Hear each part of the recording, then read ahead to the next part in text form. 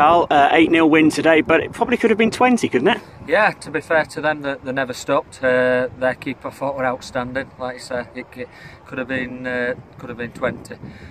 We said at half time 4-0. Let's go and do the same again, and we did.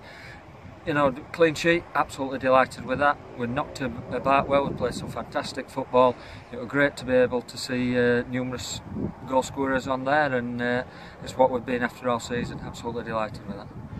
And it seemed like at some point some of the players were able to show you their sort of skills. We saw Luke Needham do a beautiful sort of ball skill in the middle of the park. Yeah, you know, we want them to express themselves, we want them to enjoy the football, and you know, it's a show. We want them to put on a show for his fans. You know, Dave Baines dropped his Cornish pasty today, but it didn't stop him eating it, so he's delighted with that. And you know, that's what we're here for, to entertain them fans, and you know, we want the players to enjoy it and like I say, express themselves. So yeah, the better it gets, the more we want them to come out the shells.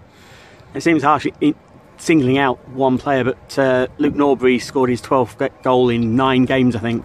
A special hat-trick for today. Yeah, I think it was 25 minutes, something like that in, and he got an hat-trick. But you know, the special mention for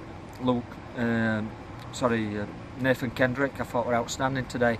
Pulled the strings all over the field, and the back three swept everything up and kept us on the front foot. And you know, the 2 wing backs have chipped in. Well, 3 of the wing backs have chipped in with goals, and the 2 centre midfielders have absolutely bossed it in there. So it is a team effort. Yes, they get the plaudits for putting ball in net, but you know, like I say, I'm delighted with the clean sheet, and it's 8 goals to boot. So absolutely thrilled to bits.